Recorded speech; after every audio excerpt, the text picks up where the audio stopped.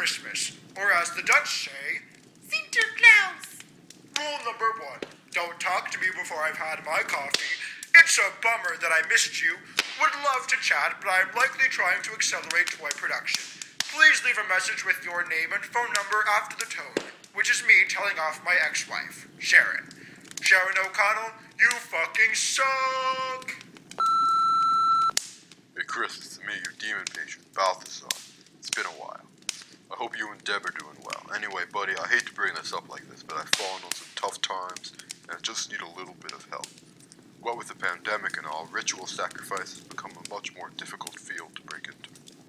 Even some of my most reliable warlock servants have fallen on some tough times. I know that it's been a while since we've talked, and I'm not usually this pushy with clients, but after I gave you my talisman, granting you the ability to travel around the world in a 24-hour period and know the ethical activity of Earth's children, you never provided me with all that elf blood I was promised. Anyways, please get back to me, or I will render all you love dear asunder. XO.